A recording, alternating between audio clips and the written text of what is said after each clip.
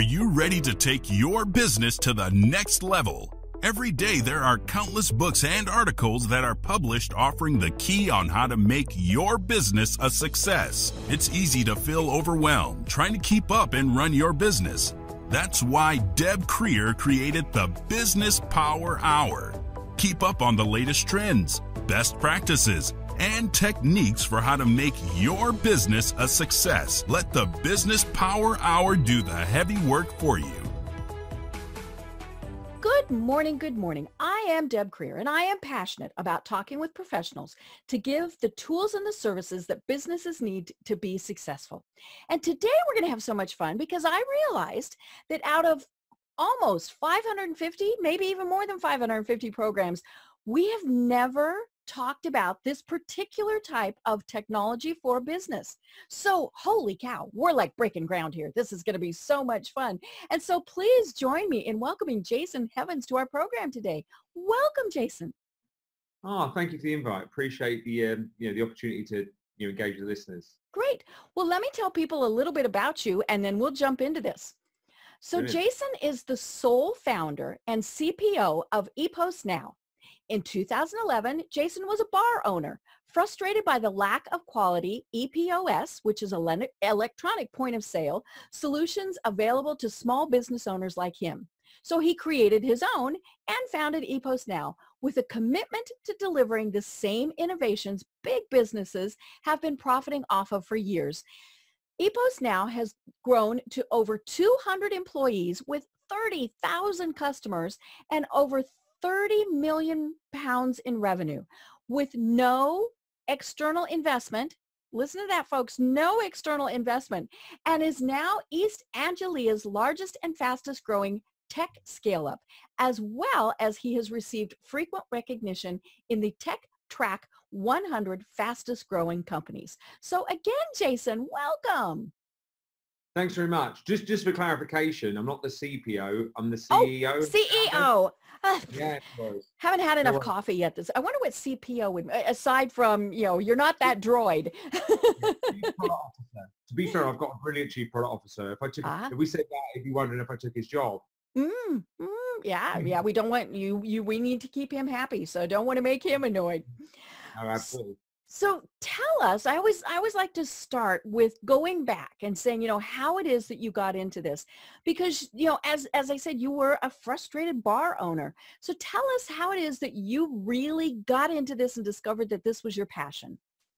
Yeah, it's interesting because when we talked earlier, we were talking about some of your listeners, they might be interested in starting a business. So that kind of story might resonate quite well. But potentially, I had a normal job just like anyone else. And I got really disenchanted thinking, maybe I could start my own business. How hard would it be? But I guess everyone always feels that there's these like barriers, or it's really complicated to start your own business. And a lot of people, they never kind of realize how easy it will be. And I remember I had a friend who had a clothing website and developed this website for clothing.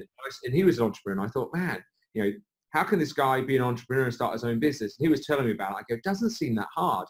So what I did was I thought I always had a passion for hospitality, and I thought I wanted to build a little restaurant and bar and serve food. So I went back to my hometown and kind of opened this business up, and that's where I kind of thought, hang on a minute, I need to get this business more professional. I need to run this. I thought, how do these bigger businesses do that? Right. And I walked up and down the street and I saw they had this like computer on the side, which is a point of sale system. And that's when I thought, right, I need one of those. And that's when I sort of looked on the internet, so I typed it in, and I noticed there was no one kind of AdWording, trying to promote this product on AdWords, and there was no one with transparent price. And I thought, well, how can this be for someone like me that just wants to kind of purchase this product? Where's the obvious kind of place I can get it from? Amazon won't sell them, for example, blah, blah, blah. So I phoned up a sole trader. They who was selling the system. There was no kind of market leader. They came out and told me that it would be, tens of thousands for this system. So that's when And you're this little bitty bar. Exactly. Couldn't afford it. I'd spent that much buying the bar and fitting it out, right? So I knew that there was more in the market. And from my sales background, I kind of thought, hang on a minute, this looks like an industry that's got heavy and professional services. So loads of people are paying for installation, stuff like that. And the pricing ain't transparent. It's just a touchscreen PC that costs like, a few $100. why can't I just get this stuff for free? And it was frustrating. I couldn't afford it. And I thought there must be people, right, like me, that have these smaller businesses that can't access this technology, right? And so there was an underserved market, and that's kind of where the idea was born. It was born as a frustrated customer trying to create my own kind of platform, right? And that's kind of the story. So do you have, I know you mentioned that, hospitality is your passion, and, and you were a bar owner. How did you get the tech skills to be able to do this? Yeah, it's an interesting one. It's an interesting one, really, because the types of businesses that are built, and you mentioned earlier about being organically funded, right? And a lot of people who are in I'm trying to like resonate it back to your listeners so they can have gain some value, right? So a lot of people perceive that they have to be like developers, right, or technical. Now, does that help? Absolutely, it helps, right? But when you get to a larger business, you realize that, understanding the market, that's more like product. Understanding the market, understanding, how big the market is and what price is, that's a product. So product guys aren't necessarily developers. And developers, they build the product using many technologies, right? And salespeople, they kind of have a lot in common with product people already, because they kind of like understand the customer, they understand what you need, they understand, the price. So actually, you're quite well positioned as a product person or a manager to actually go in and start understanding the market. So when you're a salesperson, though, you kind of understand profit and loss, you understand sales, you understand all that. So my background, what I did first of all was I thought, right, I'm not a developer, I can't build the product, right? But my idea made me crazy. So how do I prove the kind of concept before I sink all my money into it? So what I did first of all was I thought, let's see if I can get something working here. So I bought an old used system off eBay, sort of kind of configured it, got it kind of working. And I thought, right, I can get that kind of working. I've got the basic technical things. So what I did was I bought some software over the internet, and I bought like a touchscreen PC you have, like from PC World, you use Costco or whatever at the time, set it all up, put the software on really cheaply. And then I made it work. And I go, right, this kind of works, bit clunky. Software is not the best. It's cheap off the internet, but kind of like this is the kind of concept. And I thought when I kind of put it together, I thought, well, there must be people like me that kind of want this. So I set up a basic website and put the products kind of online with the software, phoned up the software provider, managed to get a really good deal. So in a place where people are charging tens of thousands of pounds of equipment, I had my own sort of rough solution for only about $1,500. And I remember, so what I did then was I started to learn AdWords. So I learned AdWords, read the whole books back to front, Googled everything, because I knew there was no one marketing there. And at the time, right, it was under 5p. So I'm using pounds and dollars, so bear with me, the listeners. I'm sure you've got listeners all around the world. You can see that I've got a business in America and England and Australia, because I keep talking about Australia. I know, so we have to stop and think, what's that symbol? What's that? I'll keep in US dollars for everyone, right? So it was roughly about 7 cents a click, right, at the time. It was zero competition for key terms of POS and EPOS. Right, so that is a great opportunity.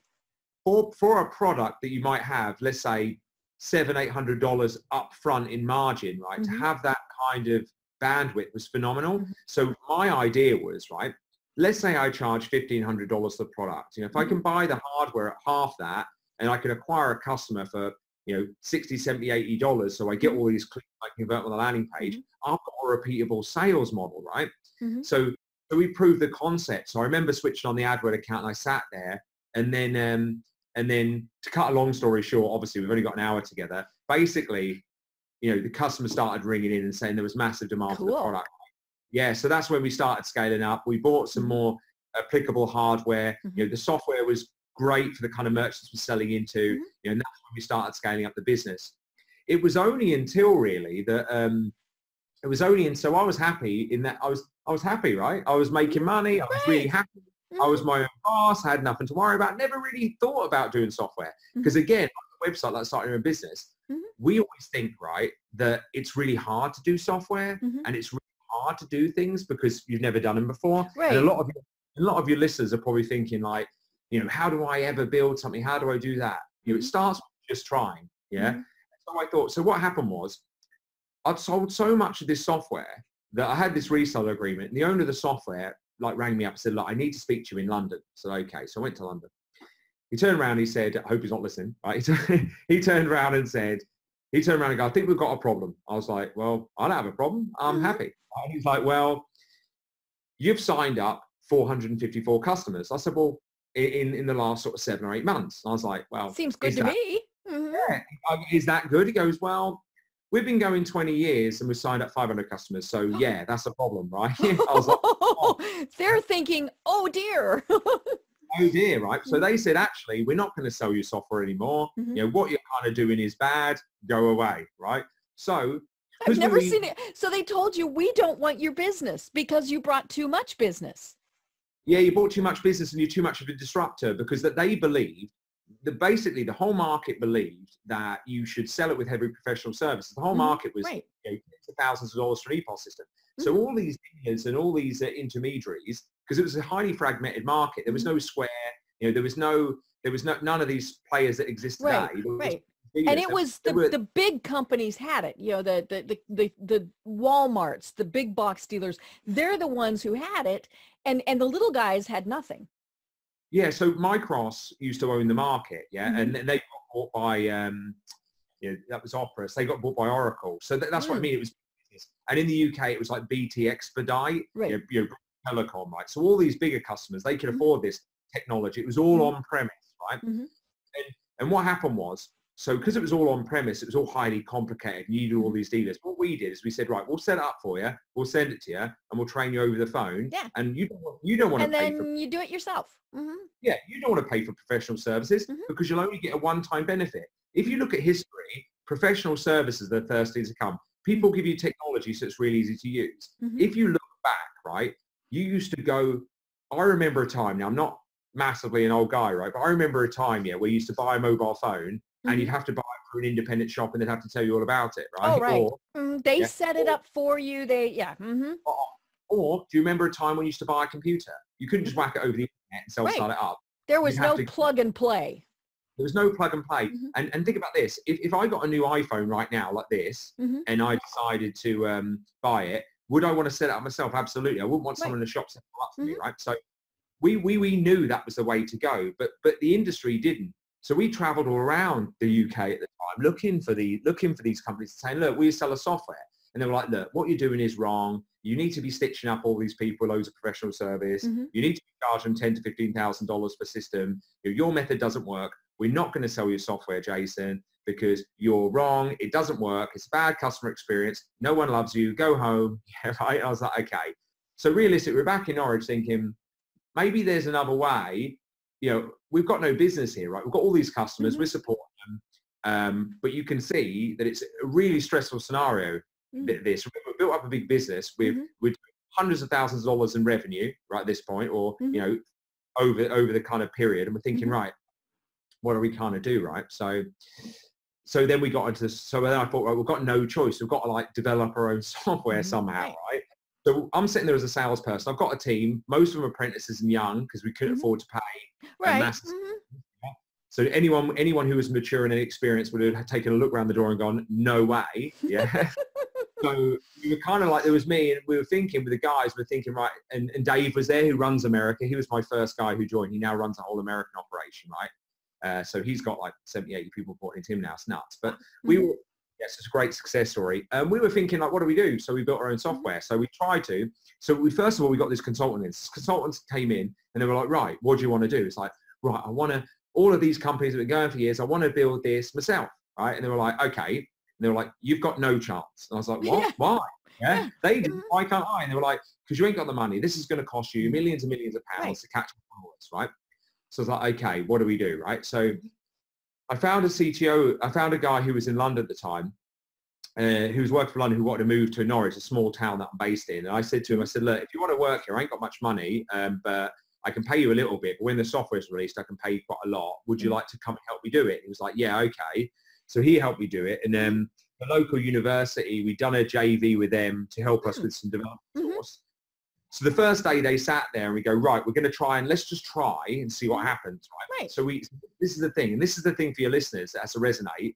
You know, you just got to get it done. Right. I know it's hard. Right? You just got to jump in. If you think you've got a good idea, you've got to limit your failures so they're cheap and easy, but you've got to try. So I thought, you know what? We ain't got a business, so why not roll the dice and give it a bash? You know, what's the worst that can happen? So we tried it. And I remember the first meeting with the devs. So we sat there and we had a little development team. And I had the domain knowledge, so I was doing the product role, right? And so we sat around the table, and everyone goes, right, Jacyn, what language do you want it in? I was like, well, you got to put it in English, right, guys? Yeah, You got to English. make.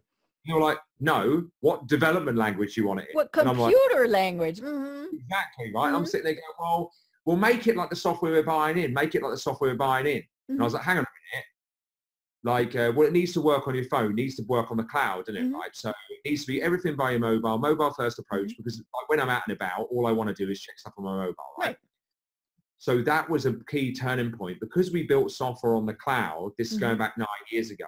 It was kind of, I know it seems bizarre now that you wouldn't build anything on the cloud, but 9 years ago. 9 years ago, that was really, people are like, no, clouds are just in the sky. How does that have to do with computers? Yeah, and where we are in the UK, in a small rural town, the internet wasn't good. I mean, we talked about Australia before the call, right? The internet, they're not very good either, right, at the moment. Yeah, they're getting better. But where we were, the internet wasn't even very good. Broadband was kind of just rolling out fully. So we're like, it has to be on your mobile. Let's build it like that. So then we were off to the races, really. We built a completely new platform. And the cloud technology, and when we went through it, go, right, we're onto something here, guys, right? Because by building this on the cloud, right, we can have one version that everyone can share.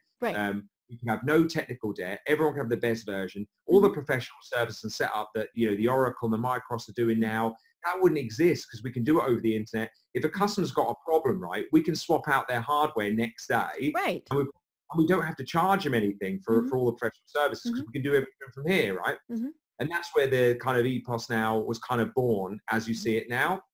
And do you know what? That kind of ethos of, you know, giving our customers value all the time for what they pay for, and really promoting good customer service, and using the latest technology, that enabled our business to scale. And what we did early on was we thought, right, how do we build a business on the cloud? Like, fair enough, our business, right? So what we did early on was we said, right, we haven't got a lot of money. So going back to your earlier question, the VCs started knocking on the door at this point, right? And they came to me, but we didn't know about anything, right? We're two lads from Norwich, just 2 hours out of London, right? We didn't know we'd build $1 billion business out of nothing, right? So we were just sitting there, and we just did stuff because it made sense. We hired guys and trained them up and got them selling over the phone. We distributed everything over the DHL network because we couldn't afford on-site engineers. We built everything on the cloud because it was the cheapest way of doing it. But when we fixed real-world problems, right, with technology, so we breathed it through our product, right? How we did that was simple. How we bootstrapped the business was simple.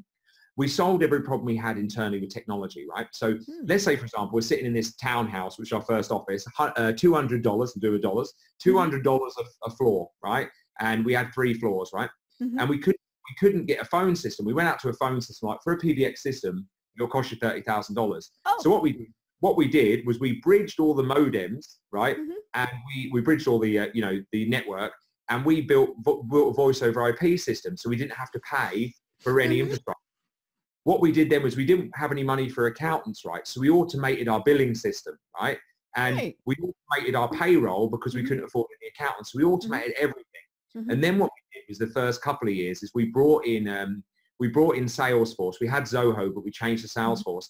And we literally automated every process we had, so we didn't have any wastage. And we used gamification, phone system, everything on one mothership, so the business was completely scalable. And because we had no professional service costs or anything like that, the business just was so cheap to run. We just and then the business exploded. It was nuts. So yeah, that was crazy, isn't it? I love it. And many people, when they first started, if they would have heard, well, you can't do this, they would have gone, okay. And just gone on to whatever. And I think we see that happen a lot with people who start businesses. They hit those roadblocks and they think, this is insurmountable, especially if it's someone that is an expert. If an expert is telling them, no, you can't do it this way, then you don't stop to think, well, just because you can't do it that way, why can't I do it that way? And it's kind of like when we're working for corporations and they say, go do it this way. Well, why? Because it's the way we've always done it. And when you start thinking outside the box, of course, that causes all sorts of issues, but it gives you so many opportunities to put stuff together. Yeah, absolutely. I think the biggest thing is when you see people come from corporates in the business, we need to have like a deconstruction phase as well, because it's kind of like the world's a lot more malleable than what you think, I find. Yeah, it's a lot more. I think there's a lot more that falls in the gaps. And the problem is, like, what I see in some people, and not everyone, but what I do see is I see some people, they want to ensure that they've explored it. But when they get a block, they want to kind of stop. And I think the most important thing is, not to accept like a no. I mean, that's just not to accept a no. Make sure that the world's more malleable than what you think. Change things, many layers to whether you can't do something or not.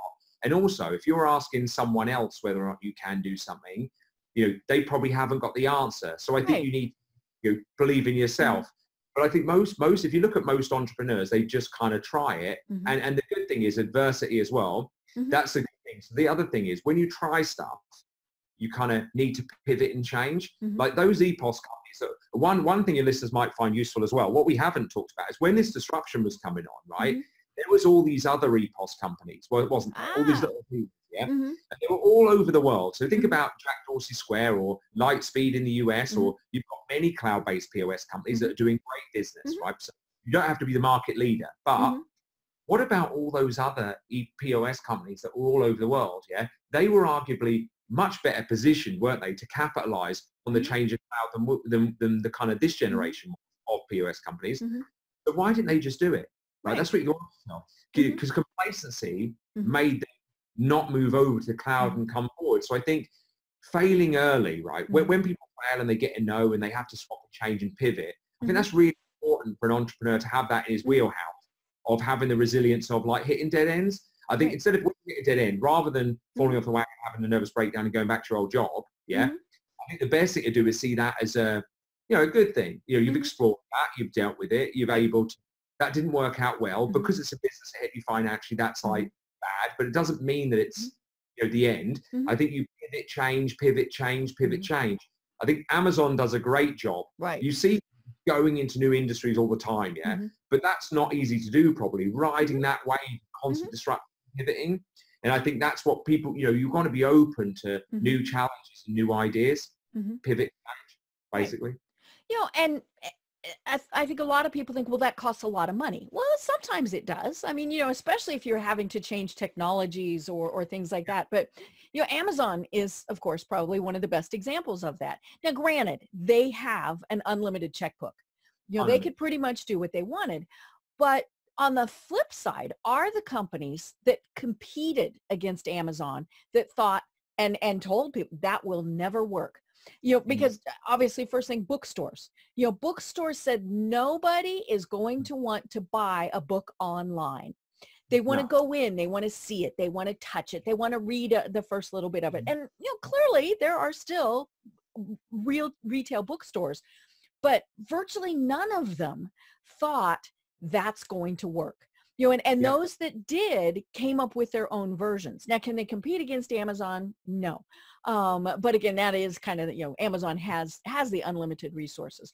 But the ones who said, this is the way it's always been, are the ones that are gone now. Absolutely.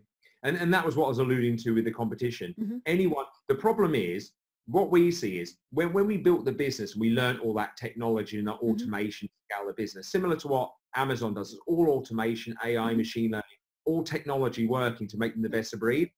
Now, we sell POS systems, and what we've been successful with is we understand that every business now needs to think like a technology business, right? Whether or not you're a bar or you're a retailer, Amazon is a genuine risk to you, right? Let's say you're a retailer. Let's say I want to start up now as a shop, right? And one of our customers, I say to myself, right, I'm going to start up. I'm going to start up a corner shop. I'm going to sell exactly the same stuff as Amazon, but I haven't got the supply chain. Why am I successful? That's obvious to see. What we see, though, is we see businesses become really successful, right, when they're selling products and services that they can't get anywhere else. Like, for example, let's look at the shop, and I don't know how many vegans are vegetarians, so just pardon me if you are, but imagine if I started a local butcher shop in your area and I was selling locally sourced meats, rare breed, all the stuff that I can get locally sourced. And those are the things those are the businesses that Amazon can't touch, that you see doing really well. The problem is in this market is you've got to think outside the box. If you can't compete with a pilot high and sell them cheap mentality, you've got to be doing different things. You've got to be doing experiences. Those are the things that are going to take your business next level. And what you need to do then is use the technology like Amazon does to build great relationships with your customers, new products and services, loyalty schemes. Think about the restaurant that's got a strategy to gain customer reviews and get them to feed back to you. You can amend your menu based on what your customers want to see. It's that utilize of technology and that building a really long-standing relationship with your customers that's going to enable a resurgence of businesses to think differently. Now, what we see is we see shops thriving and restaurants thriving, but the right types of restaurants that are creating that unique experience. And the experiences that I had running my business, like deploying all this technology and all the Salesforce and loyalty and all the re-engagement technology, that we use, all of that is breathed through the product, right? Because I believe that bricks and mortar should be thinking like a technology business too. Otherwise, they will be disrupted. So to answer your question, you've got to be running pretty fast right now just to stand still, just to be able to do the same thing. Otherwise, you will get disrupted. But some bricks and mortar customers you see the pubs, right? Think about it right now. You walk into a pub and you see Budweiser, Bud Light, all of those beers along. They're selling the same beers as the bar down the road, right? So why would you go there or there? Whereas what's happening now, especially in America, you've probably seen it, and Australia, is the craft beer revolution. You've probably seen that, yeah? Yep. Oh, yeah, because my husband is a huge craft beer fan. He's all over it, right? And so are a lot of people, because what people want is they want something different. They want a community, right? Yes, they want something local. I mean, that's his big thing. He always asks, what is your best local beer? Exactly. What's your best local beer? And so if you were starting a bar right now, would you just allow sports and do the Bud Light stuff? Or would you have a passion for brewing and create a unique product, right? And if you did that, even where you're based, Atlanta, and you had the craft brewery outside, you did brewery tours, you invited them in, and you use you're offering a unique proposition basically. And then you built on top of it, loyalty and community, a relationship with the customer when you release these products. I can tell you now that theoretical business we're thinking about right now would just absolutely smash it. So what you're seeing is you're not seeing the end of business because Amazon has taken over. You're just seeing the end of the same products being commoditized in a centralized delivery point. So if you just offer different stuff and use technology, you smash it. No problem.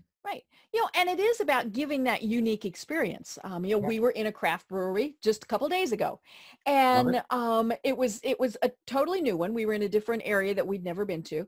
And I noticed that there's shelves on the wall with the mugs from the place. And I'm thinking they're for sale. No. Each one was, now, this coffee mug, but envision this as a beer mug. It had etched, mind you, not Sharpie, not anything, etched in glass or on the glass, somebody's name.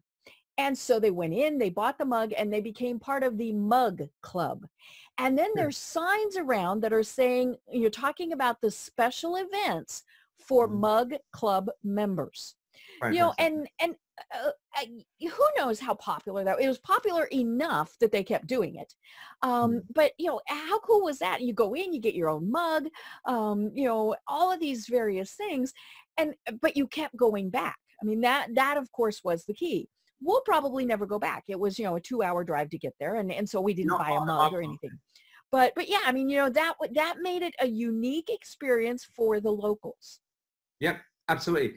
And those are the kind of experience. But what is that really? That's a loyalty scheme, right? You're making it feel special for re-engage with you. That's a brilliant example of someone being creative and offering something unique that a big corporate can't offer. But also, how do you lay technology on that to manage it for you so you have bandwidth? And that's where you see like online forums and loyalty and email marketing and things like that. They layer on top of it so they can moderate the community and bring them in. So we see massive success in the bricks and mortar individually when they have something like that, like a really robust loyalty scheme, and they use technology to then promote it even further. It's brilliant though. But for us, it's exciting. For a consumer, how great is it now and how exciting it is to walk through those doors and have a totally unique experience. That's the key. And that's what Amazon is driving. It's putting pressure on everyone to think differently differently and create unique experiences. Mm-hmm. So that, although it's a negative for some people, for the consumer, it's probably quite right. Oh yeah. I mean, just look at Amazon Prime. You know, I don't know how many people have Amazon Prime. My mother had an Amazon Prime account and never ordered from them. She just, need to do this. You know, and of course we watch videos and things like that. But for me, it pays for itself just in the shipping, you know, in like 3 or 4 orders. And I'm, you know, I'm the person that has, you know, more than 3 or 4 orders. But, you know, and so the key, of course, is that scalability. You know, just the little place down the corner, you know, on the corner, the brick and mortar place can do that just as easily as the big Amazon. It does come back to technology. I mean, you know, they can't have their, you know, it used to be that they had like the card file. You found your card, you mark stuff. People don't want to do that anymore. You know, they want to walk in, they want to input their phone number or do whatever. And, you know, anymore, a lot of times it can read your phone when you come in. And so it knows that you're there. And so, you know, you walk up and they greet you by name. You're like, yeah, they knew my name.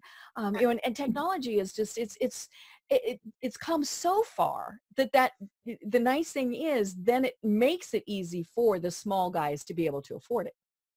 Absolutely. Totally agree. The thing is though, Amazon will always be in a position where it does all the stuff that's easily delivered to you. That's their wheelhouse. So if you're competing with, you know, the toiletries, the shower gels, the everything that's easy, you work from home probably. I'm judging that's your home maybe, right? Yeah. Yes, this is. Cool, nice. So obviously you're doing interviews like this. So for you, it's key. As long as they can come with you in the next day or two, you can get all your essentials. You don't have to leave the house. Perfect. Right. When it comes to those individual items, but that's already on lockdown. So when the sole traders have to think like that, they have to think differently. But the same technology is available to them. That's what happens with a good POS system like Plug now. But yeah, that's when you get a great Epos system because it does all that. They do facial recognition. They can do QR code your mobile. There's even great technology now where you can pay by mobile and you don't even have to face. Right. Most POS systems now already have Amazon Go. You see the Amazon Go stores. Yep. That technology is already available. You know, there's so many different platforms that already give that already. That's already available. There's no reason why people can't do that. What's interesting is though, right? Recently, we acquired a business in Australia. So big shout out to the Australian people in the business. Exactly, right? So I went in Australia, right? And it's interesting to find, because you mentioned earlier you've got Australian listeners, right? So we've got a business in the UK, physical presence in the US and in Australia, right? So I go to Australia thinking, right, it's going to be like US, UK, same, right? So you think same thing. So you get there. First thing you know, I was in a place called Sunshine Coast near Mooloolaba, right? Anyway, we get there and there is no Starbucks, right, at all. Oh, no. I know. It's crazy for Americans, can't understand it, right? No Starbucks. Oh no, where'd you get coffee from? You have to go local. There was no, I never saw a McDonald's while I was there. I'm sure there is, but I never saw one. Right. And there's literally no chain restaurants across anywhere that I could find. See, I'd love that. Yeah, unbelievable. So I'm walking down the Esplanade, they call it, right? And there is, say, 50 restaurants, all independents, right? So I stop at this chain, which they don't like. No one likes the chain. They go, don't go there. It's called Coffee Club, right? But they've got chefs. So chefs are in chains creating bespoke meals. So I'm saying, like, guys, how come Starbucks never worked in? They're like, well, we like fresh food. We like independent food. We like locally sourced. We don't like chain pubs. We like car scales. And we like independent breweries. It's like nothing I've ever seen before, right? Obviously. So I wanted to buy a table tennis table. So I'm a pretty fan of table tennis, even though Mike beat me in the office. That's not good, Mike. Just shout at him. Don't beat me next time. But he beat me.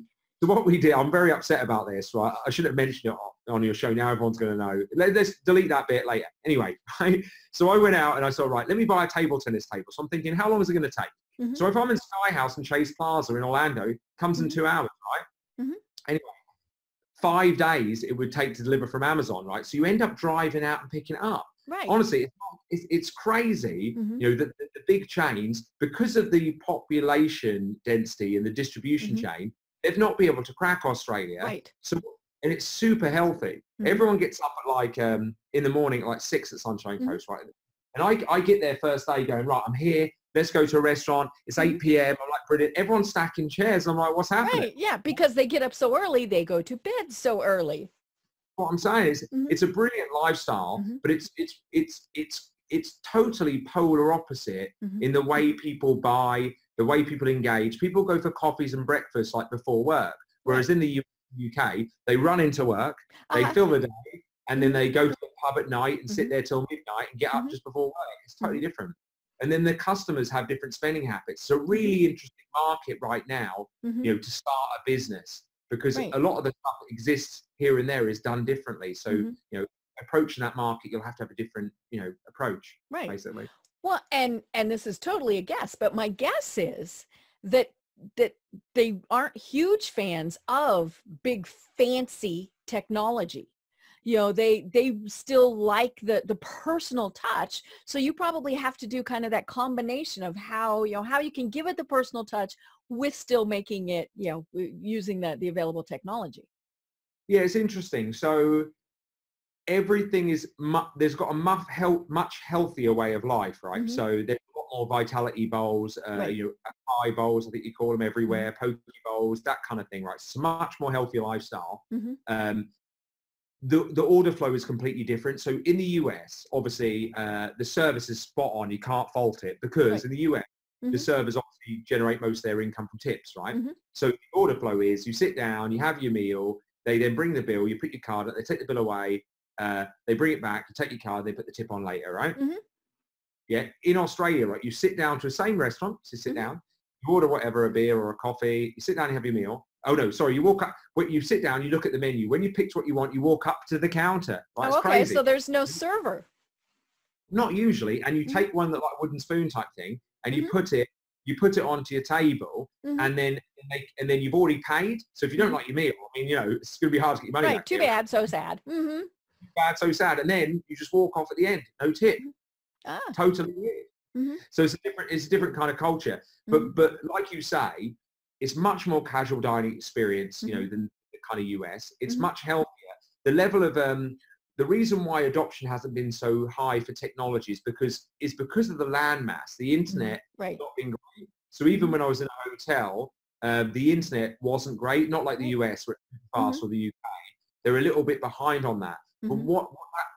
But it makes the Australians such a great market. I mean, Australians are really hardworking, really intelligent people, just like you get in the US, UK. They're culturally very similar, but they've got a much more healthy way of life. So it's a really interesting thing to go out there and look at their culture and experience it. I bet.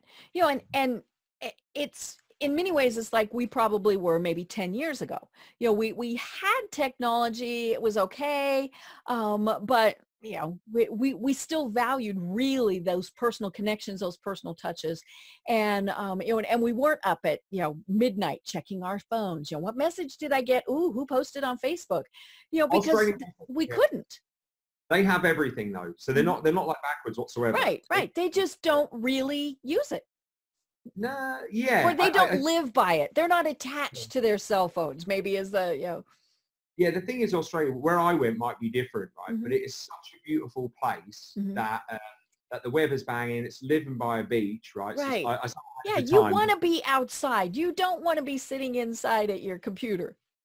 Spot on. Yeah, it's interesting. But it's also interesting to see that market. Anyone looking to do business in that market, they have to be mindful of that. It's difficult with the time difference. If anyone's thinking about one of your listeners, start and expand into Australia, it's very, very isolating as a business owner, because obviously, especially from the UK, you only get to speak to them in the morning and the evening. It's kind of difficult. Yeah, it's way time difference there. Absolutely. Yeah, when I've had Australian guests on, I record as late in the day as I can. And of course, for them, it's morning the next day.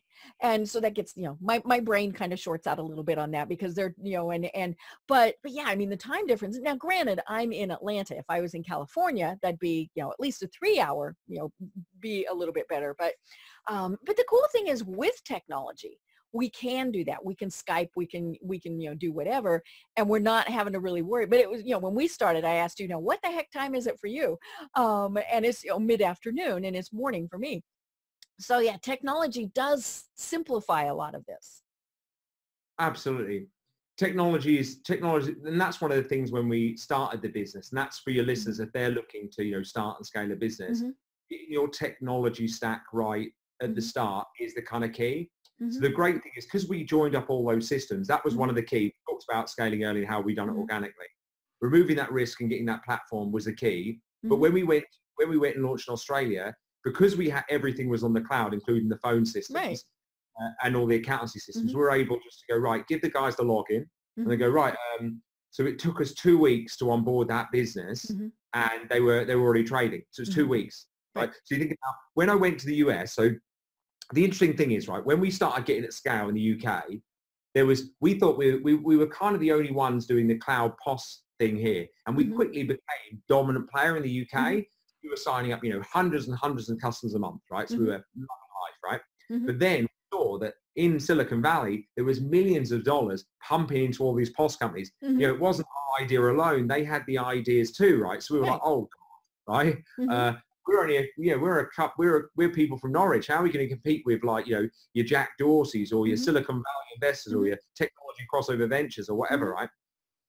So I sat down with Dave and I said, Dave, look, man, we can have a problem here, right? If we stay in England and don't go anywhere, we're going to be starved out. They could take a view on the market. This was going back 5 years ago. So I said, I think what we've got to do is we've got to go to America, right? Because that's the biggest market for what we do, right? Because how will we do it? I said, we'll get on a plane, right? And then we'll take it from there. So we got on a plane and we took a flight to San Francisco when we launched US business. And we went around the town, stopped, had a few meals, met a few people around. And we were like, right, we looked at an office. I remember looking at an office over the bay. I was like, well, how much is this a month? They were like, oh, it's $50,000 a month rent. I was like, Jesus. That's not going to work. We've got my little calculator out. Here it is, right? And I typed it around. I was saying, Dave, I think, we're unfunded. He was like, yeah. I go, I think we'll probably need 20 million quid, right, if we launch it, because the cost will be astronomical. So we thought, hang on a minute. If we sell cloud software, this is another one for your listeners, right? We now live in a world where you don't have to be in the most expensive places. Right. So if you're running a business and you're selling on the internet, any advice, we now got the democratization of these heavy, expensive areas. So my advice to any listeners out there would be, manage your costs really tightly at the start, and why not pick an area which got the lowest cost base? So me looking, just thinking, right, okay, where should I go?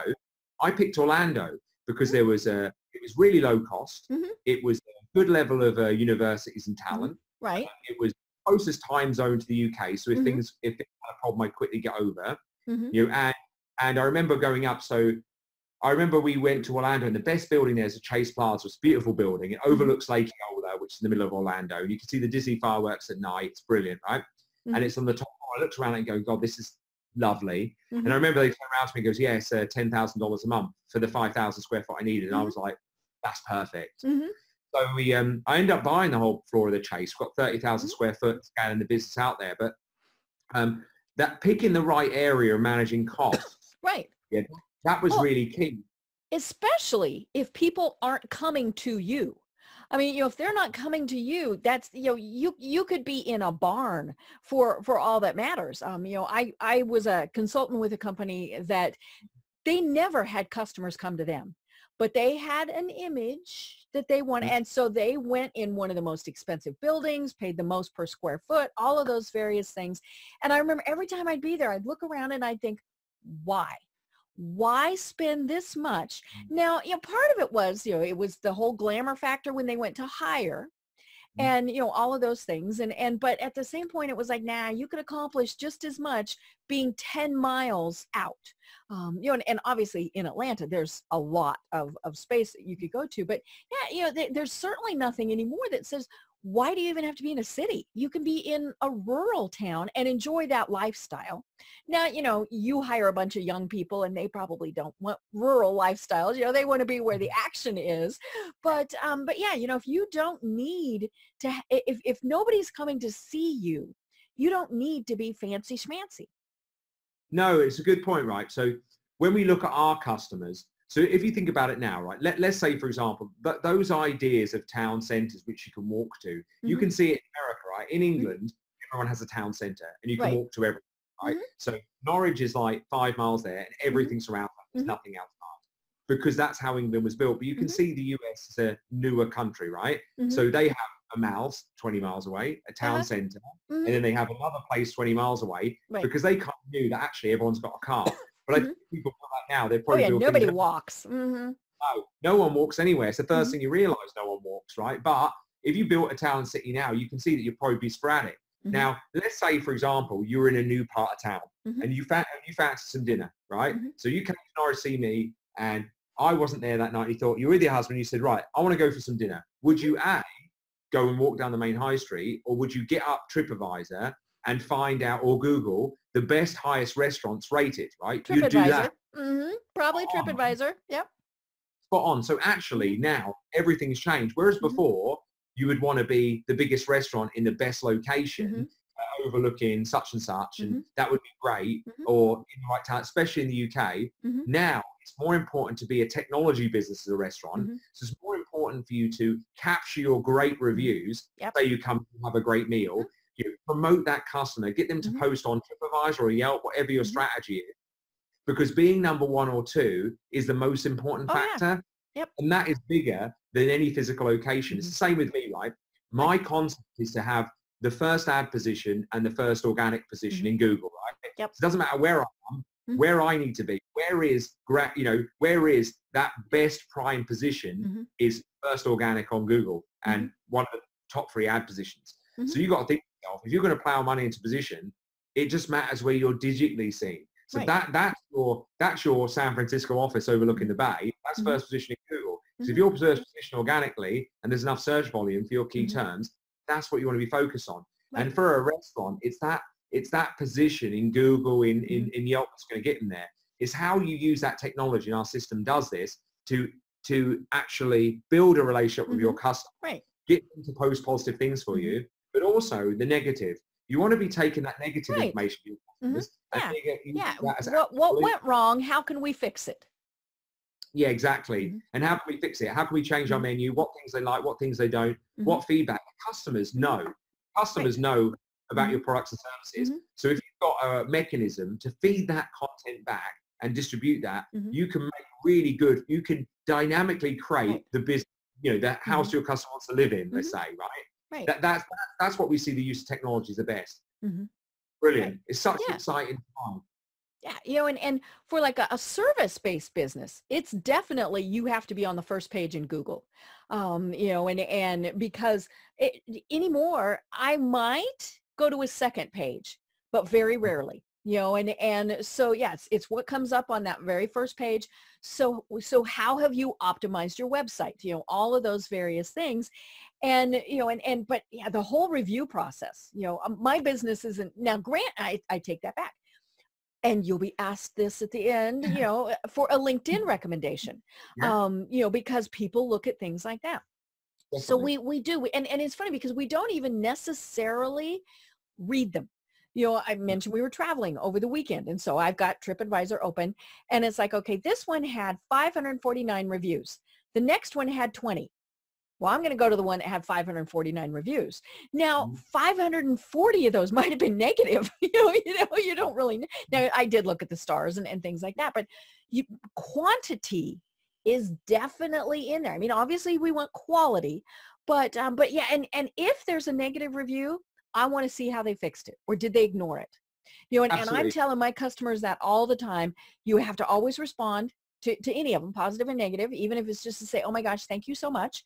But if it is a negative, you absolutely positively must respond no matter what, and because you want to be able to say, thank you for bringing that to our attention.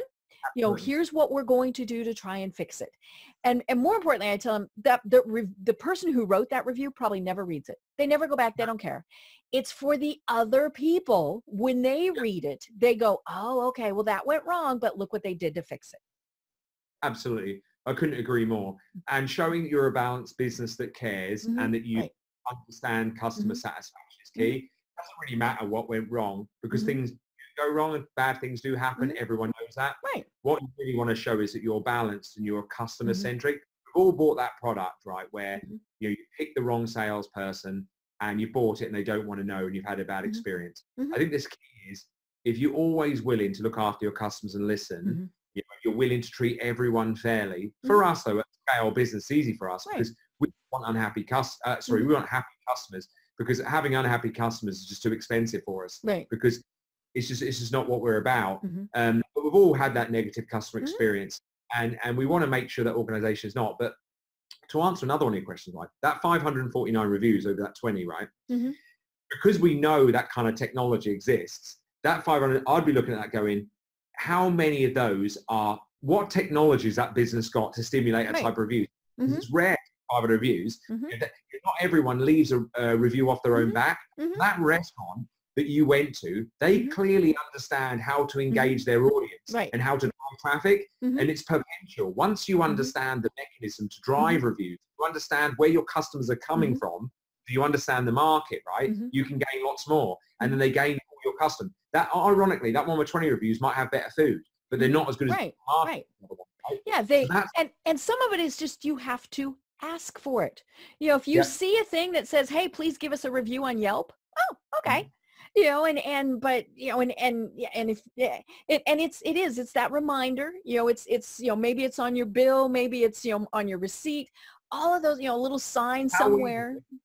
So how we you do it with digital receipts. You send them a digital receipt, and when the customer asks for a receipt, you ask for email address, and then once you put the email address in the system, after they leave, you say, great, I hope you had a pleasurable experience. Please tell us how well we've done. If they say you've done badly, then you get the review back and you deal with that. You call the customer, deal with that, and it's all stored in the CRM. If they've done really well with that, then you push through an incentivization. Say, please, great, I'm glad you had a pleasurable experience. Please leave us a review.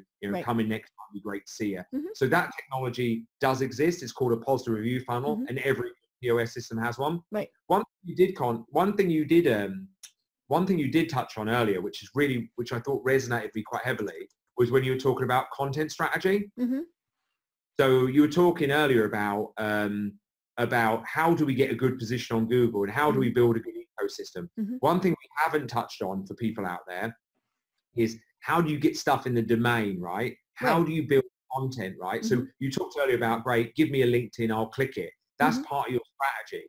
I think because social media is so prevalent for all your listeners out there, posting ad hoc and things like that, and you sound like you've got a great strategy. But I think every user out there has to have a content strategy to build themselves a domain expert. Now, there's a protein company in the UK, right? Now, what they did, they were just selling protein, right? Just selling that out, right? And this is going to be brilliant.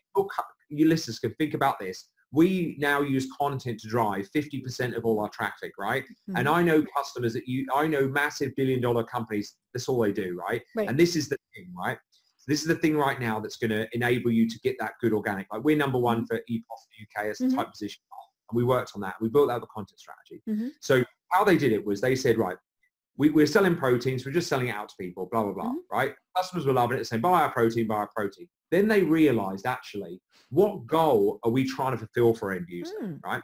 So is the customer, they're either trying to lose weight, spend more time with kids, be healthy, or build muscle.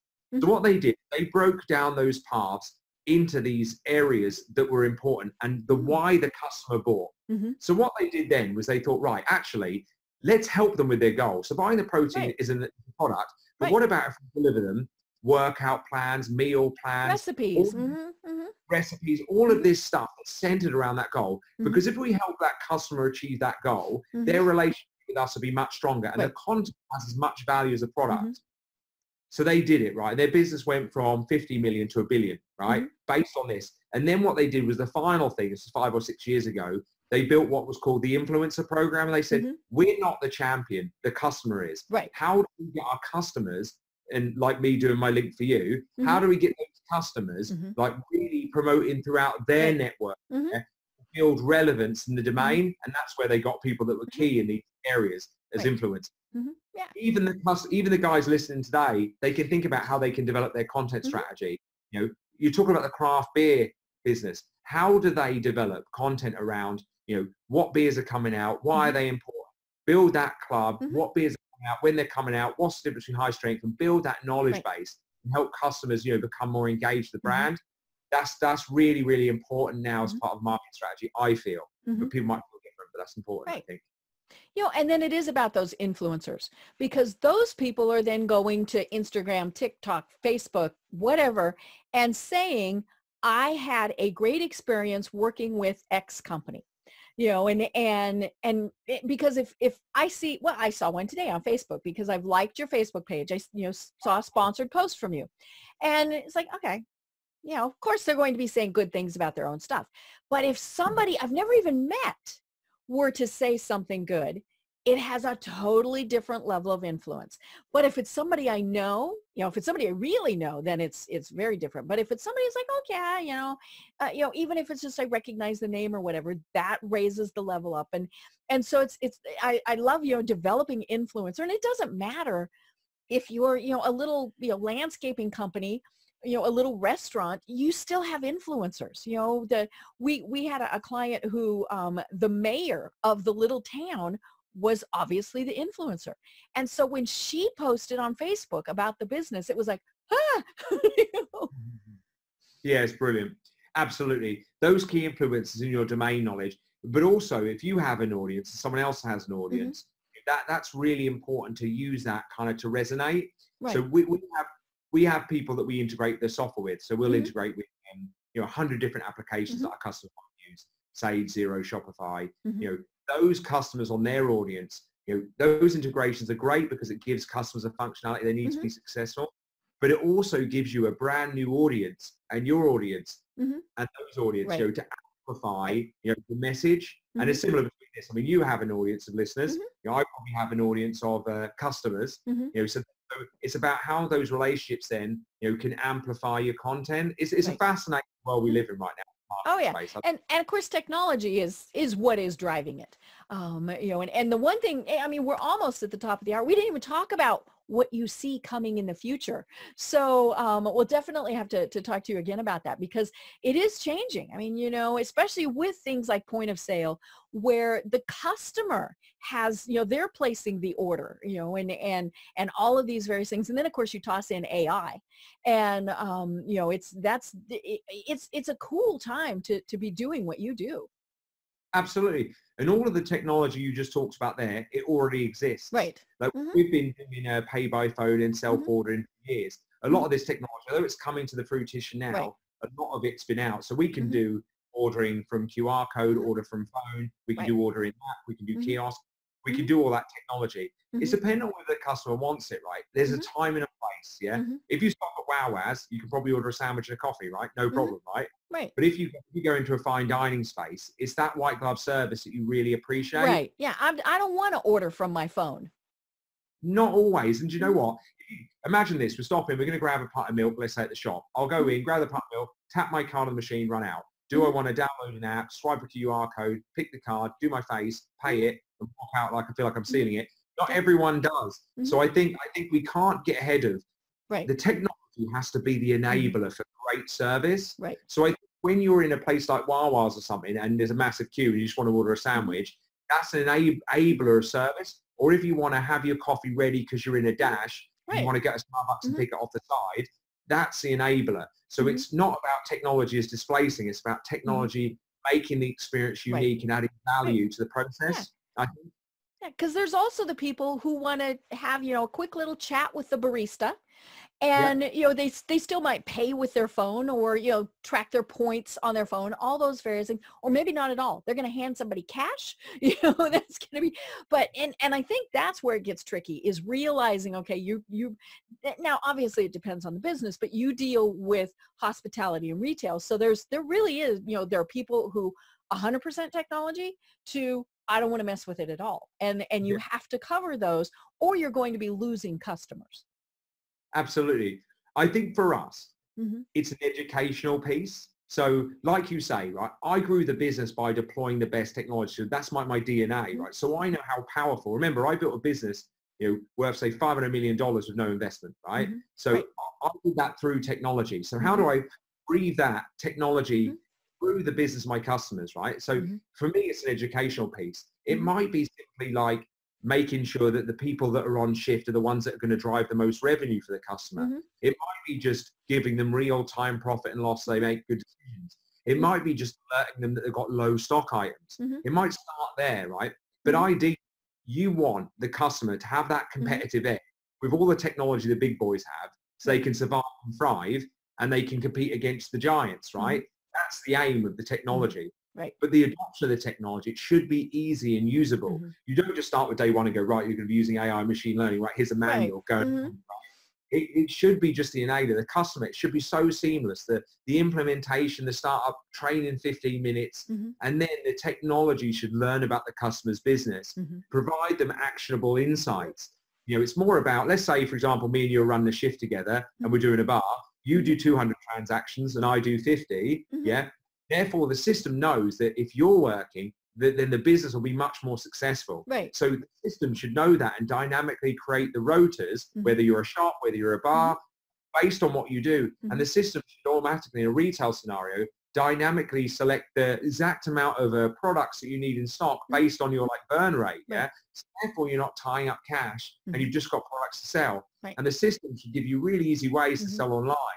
It's not about, it's about getting these companies to be as competitive and think like technology business, yeah, without the kind of hurdles of complexity. Right. You know, and that's what we do in a nutshell, really. Right. You know, and you're dealing with the much smaller companies, you know, the one person or the one location restaurant, you know, the 2 location clothing store. Stop you there. That's our bread and butter, but some of our customers big guys. 500 or 600 branches. Yeah. Right. So we do see a range of customers, like most of the ones we sign up as stadiums. So what we see with technology, what we see as technology adoption is we see the bigger customers now going through that because the bigger customers, it's like iPhone. Do you remember when the iPhone came out, right? It was a consumer device. All the business owners like, that's not a business device. I use BlackBerry. Yeah. Right? I'm going to use my BlackBerry. All of a sudden, though, the technology became proven and it just blew through the BlackBerry immediately. We're seeing that with cloud software right now. The problem is, right, what you see is big corporates, they don't change the technology stack like once every 20 years. Right. Like if you go past the stadium with tills, it's not something you want to rip out every 5 minutes. No, that's expensive. Yeah, so they might have done it 10 years ago. So now they're sitting there going, actually, maybe there's another way. And we're seeing in droves, the bigger customers start to adopt this technology because they're thinking, why should I let all these smaller companies have open APIs, be able to integrate dynamically with my Salesforce and my NetSuite and all my Sage systems, right? And why should I let them have everything on the cloud so they can deploy that and all this technology, you know, that we can import into other systems and see, and all this AI technology, we're not getting any of that. So we're going to get displaced. So those guys now, they're going in droves to apply the technology. It's just, it's such an interesting time because those larger corporates, they've usually been stolid and quite slow. And now they're thinking, actually, you know, there is up or down. So those guys, we see them moving more into this kind of space too now. Right. I love it. Well, oh my gosh, Jacyn, we are at the top of the hour. So tell people how they find your company and work with you. Yeah, brilliant. So if anyone out there wants to learn more, they go to www.eposnow, so it's eposnow.com. Have a look at what we do. And if you think you like it, drop us a line and get in touch. And you can catch me on LinkedIn if you want to chat to me. Perfect. I love it. You know, this has been so much fun. I love talking technology. You know, and like I said, we didn't even talk about really what's coming in the future. So we'll just have to talk with you again. Of course, by the time we talk with you, this stuff will already be implemented and stuff will be even more in the future. That's what gets so confusing about all of this. But I am Deb Creer. I've been having a wonderful time talking with Jacyn Heavens. And until next time, everyone have a great day. Tune in for our next program for even more trends, best practices, and techniques for how to make your business a success. The Business Power Hour, hosted by Deb Creer, is proud to be part of the C-Suite Network.